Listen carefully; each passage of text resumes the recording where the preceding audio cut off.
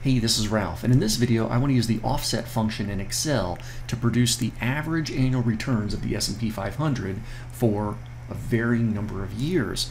What I mean by that is I want to know what the average return was for the last 2 years, and you're probably thinking, oh, that's no big deal. Just write equals average, select the returns for those 2 years in question, and there we go, and I get the average of 24.95. And if I want to do the average for the last 3 years, equals average, select the 3 years in question, and there we go. No big deal, right? But obviously you can see this is going to be a pain because I've got 51 years of returns that I want to average, and I want to keep averaging by 4 years, 5 years, 6 years, all the way down to 51 years.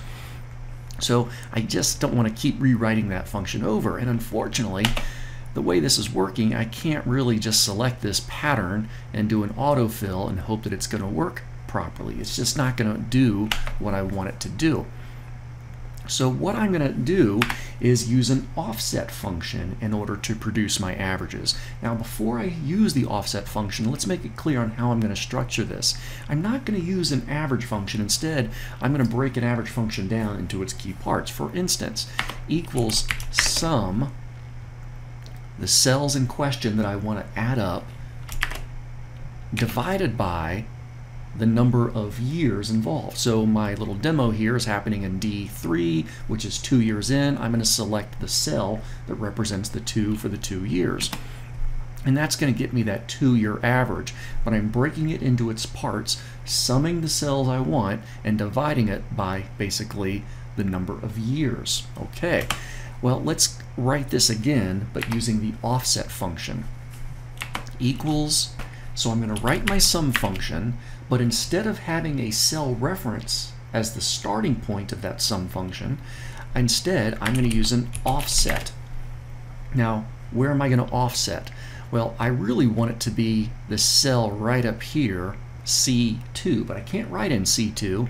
Instead, I'm going to write in my reference for the offset, which is going to be C3, comma, well, how many rows do I want to offset? I want to go upward 1, which means I'm going to do a -1, one cell above my present cell.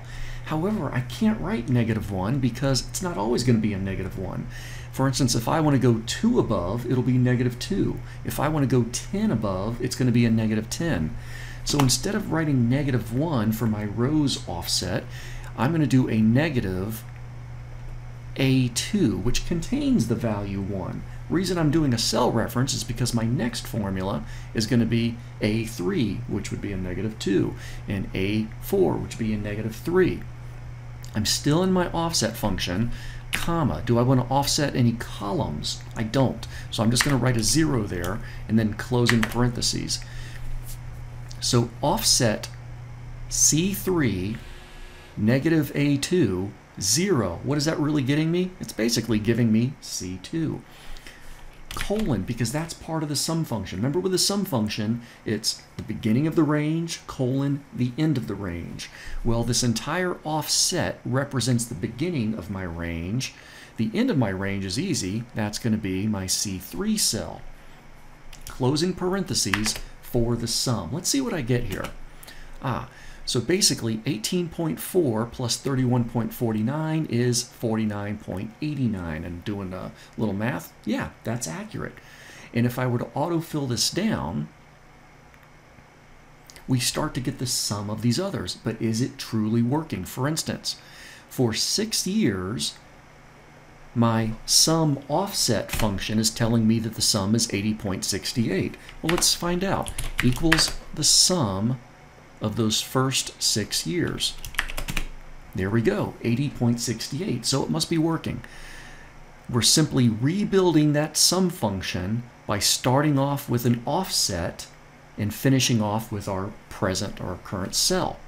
Great. Well, now that we can see that the sum part is working, I want to divide by the appropriate number cells. So after the sum, I'm going to divide by, in this example, I'm working in cell D3, which is my second year. I'm going to divide by the cell that contains the number 2, because that's how many years I want to divide by. So my average for the first 2 years is 24.95. If I autofill this down a bit, now I can start to see, the average for the first 3 years is 15.17. The average for the first 4 years is 16.84. Is that working? Well, let's find out. Equals average the returns of the first 4 years. And sure enough, 16.84. Once I can see that that's working, I'm satisfied with that, I can take that formula and just autofill it all the way down through all of my data. And there we go. So now we have something we can start to learn a little bit from. Obviously, the most recent years of the S&P 500 have been pretty darn good. The average for the last 3 years, 16.84. Just bold that for a moment. The average for the last 14 years, 11.06%. The average for the last 29, the average for the last 30 years, 12.17.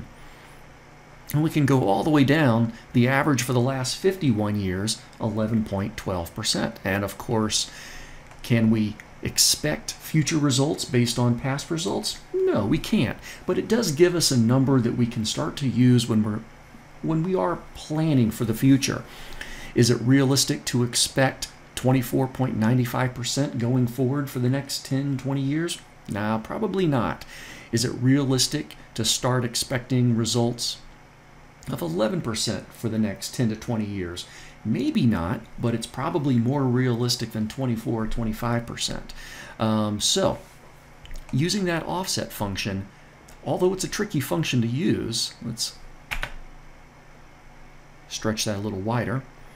Although that offset function can be pretty tricky to use, once you get the hang of it, it can really be advantageous. So, again, I am summing a range of cells.